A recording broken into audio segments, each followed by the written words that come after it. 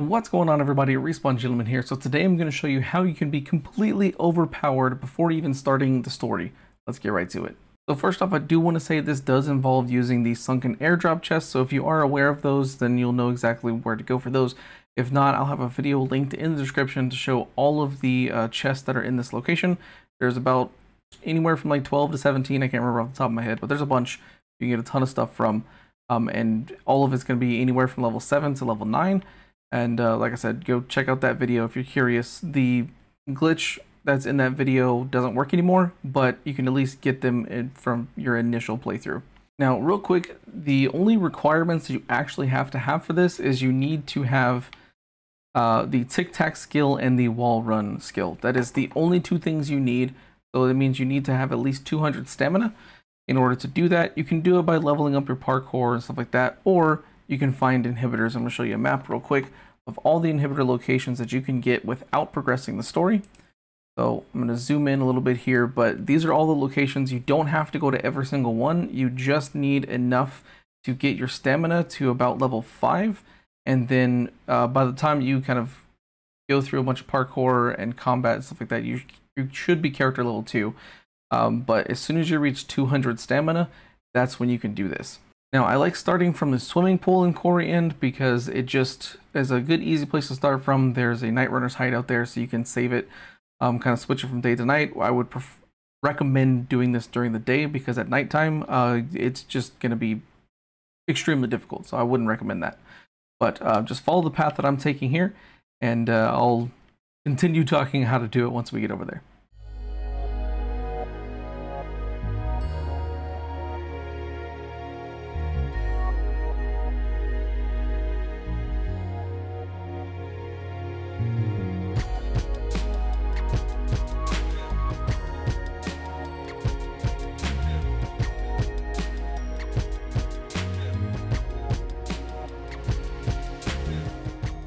Okay, so now once you've made your way over here, you want to come around to this rock right here. And by using the wall run, you'll be able to come up and jump on top of here. This is why it's super important to get it. Otherwise, it's extremely difficult to get up here without that wall run ability. It is possible, but I wouldn't recommend it. So then you just want to jump on these rocks and then jump across, again, using your wall run. Not like that. You do it again, but properly. Then you should be able to grab the top of this and coming down this way. So this is an area that you come to, like I said, about halfway through the game, and these doors open up for you, or there's a kind of a path that leads you in here. But you're definitely not supposed to be here at this point in the game. So what you want to do is you want to head over to this ambulance down here at the end, and we're going to jump on top of this. And then we're actually going to use this fence here. And when we're standing on top of it just like this, we're going to use the tic-tac ability on this wall. We'll run up here, and then almost at the end you want to jump off so you can stand up on top of this. That's the only way to get up here at this point in the game. And then using your wall run, you want to stand about right here because there's a car below you and that's going to save you. You want to use your wall run, jump over, and land on the car. And then there you go. You have made it through that tunnel, which shouldn't be possible until the second half of the game. But just follow the path that I'm taking, and I'll show you where to go next.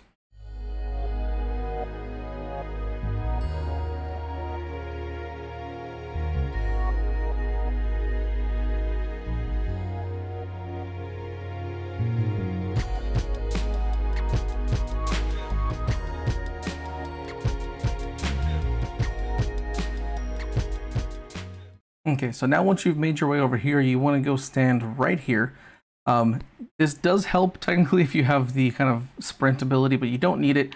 You just need to make sure you get to these certain spots that I go to within 4 seconds or else you will die. So we'll just run over here, and you want to head over to that kind of fallen branch. It will cut it extremely close, but you want to get right here because there's a kind of a free spot from the chemicals. Make sure your immunity goes all the way back up.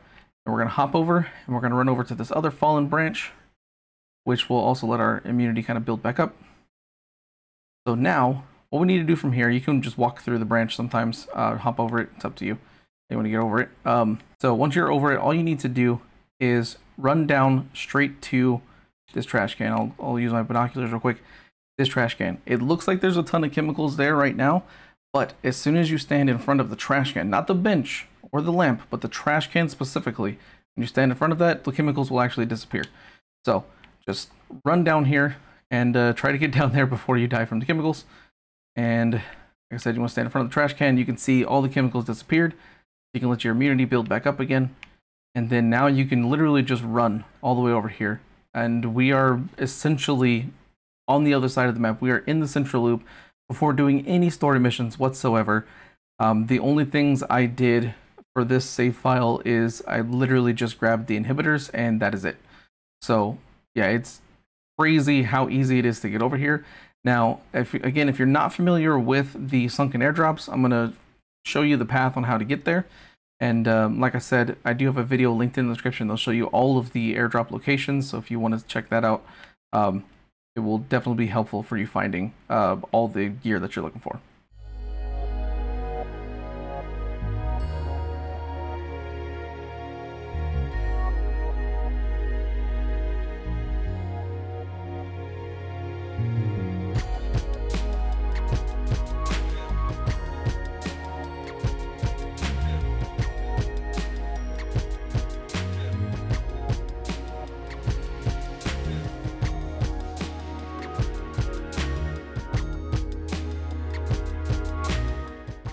Okay, so once you've made it over here, you'll see this bus. This is actually a safe house, so if you want to activate it, you can. I'll tell you how to get back over to the other side in just a minute. But what we want to do is actually hop down into the water here. And this first location, let me kind of come up a little bit. You can kind of see the airdrop. I have already opened it, and I'll show it to you on the map real quick here. There is an airdrop right here. This one, most of the time, will give level 9 gear. It won't always have weapons. Sometimes it will have gear instead of weapons, so do keep that in mind. The lock is a very hard lock, so you want to try to get down here and not die from drowning. But once you open it up, you can collect the weapons inside. And then another quick one you can get to, let me show you where that is real quick. It's a GRE chest, which will have either level 8 or 9 gear inside of it. It won't have weapons, it will have gear though. And I'll show you exactly that location. We'll just kind of keep going this way. Like I said, there are tons. There's about like 5 GRE chests in this area, and then about 12, I think, normal chests, or sunken airdrops, I guess you could say. And yeah, it's pretty insane. So we'll jump off over here by the flag. Get down here. And I've already opened this one. Yeah, there it is. So once you open this one, like you can see, you can collect the inhibitor. I've already opened it, so it won't let me open it again right now, but it's got gear in there, it's got an inhibitor, and it'll have an immunity booster. So to show you what I got just from those 2 chests, I actually got this level 9 Executioner's unique axe. It does 324 damage. It's got 18% on power attack damage and 12% stamina regen on power attack. This thing will literally one-shot everything in the game if you do it this early. I mean, minus bosses, it may take a couple of hits, but honestly, this thing will obliterate enemies. And then the other thing you can do here is, like I said, here's the gear that I found. It's artifact gear. This happens to be medic, so it's got 13.4% on health regeneration speed, which is an amazing find on your first go. That normally never happens. I've got +9 parkour attacks, 6.4 on stamina cost, 4.4 on damage resistance at nighttime, 6.7 on recognition time, and 11.1 on healing effectiveness. So you can find some absolutely amazing gear. Like I said, there's a few chests that give level 9 gear. The rest give either 7 or 8. But any of those before you beat the game for the first time will one-shot basically everything in the entire game.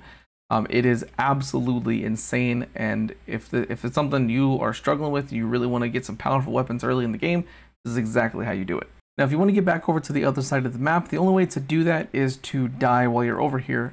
You can try making your way back, but you won't be able to make it back the way you came. You'll die in the process. Either way, you just want to die. Now, if you have activated a safe house on this side of the map, you will respawn at that safe house instead, for the most part. So the way you want to do to get around that. Now I'm just going to show you what option to choose when you die. So let me just jump off here and die real quick. And right here at the bottom of the screen, I'll kind of zoom in a little bit, but you want to choose the option that says respawn in last story point right there at the bottom. That will actually respawn you back at the last kind of area you were, kind of where the last start of the mission was, so you can go back to the other side of the map. You'll keep all of your items. Nothing will get lost or anything like that. So it's a really easy way to get back, is just die.